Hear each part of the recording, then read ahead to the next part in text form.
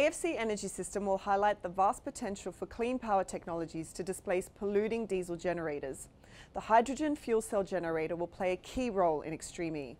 The technology will allow Extreme E to charge its race fleet using zero-emission energy. The hydrogen is produced fully off the grid from a combination of solar power and water, with the only byproduct being water for utilization elsewhere at each of our 5 races.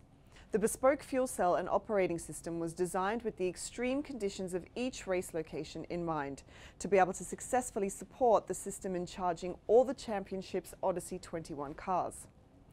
In the build-up to race day, hydrogen will be generated from portable solar arrays powering electrolyzers. A reaction between the green hydrogen and oxygen then generates the energy used to charge the cars.